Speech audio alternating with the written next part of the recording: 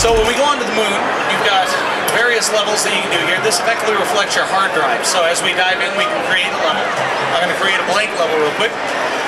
All of the objects that you gather in the game, you're going to actually be picking them up in the bubbles, and you'll actually unlock objects. I've obviously cheated on this one. I've got a jetpack while I'm in create mode. But I also cheated and unlocked everything. At least everything that's in this particular build.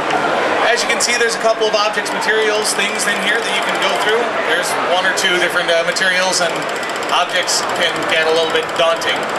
One of the things that I am going to do right out of the gates is, you know, we need a level, we need a background. This blank background isn't cutting it for me. So what I'm going to do is I'm going to put a background here. What do we want to do here? Where do you guys want to be? Look at the options you have up there. I heard ice. A couple ice. Ice, baby. You guys like the wilderness background? We've got Metropolis or Savannah. Now we've got our background. Now this environment is going to reflect, the entire level is going to feel like it's from that area. So as we go through, we're going to be able to tell where we are rather than have that blank background. I'm going to go ahead and put some obstacles in here. One of the simple things we can do is we can take materials. So I've got various shapes that I can make anything out of. In this case, I'm going to use a triangle. So now with this triangle I've got it here, I can make it more thick. Then I can change what plane it's on. We do have 3 planes plus a back plane. In this particular case, you know, with the competition, we need to have obstacles. So I'm going to make some small little hurdles here. So I'm just going to put one there, one there. I've got 7 of them there.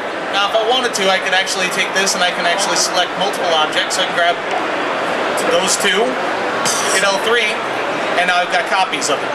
And I can take those and place them wherever I'd like. Now when I let them go, they all gain physics and they drop down in the environment. Let me zoom the camera in and then back out so I've got a little bit of a better view. So here's our little hurdles. Now, little spongy hurdles don't sound very intimidating, so let's do something to these hurdles.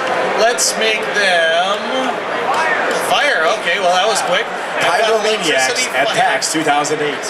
Electricity, fire, and the horrible gas tool. So I think we're going to do a couple on fire and a couple, yeah, we'll get back to talking about the people next to you. Okay, so in particular, I'm going to take this one, I'm going to light it on fire, and I'm going to take this one and light it on fire.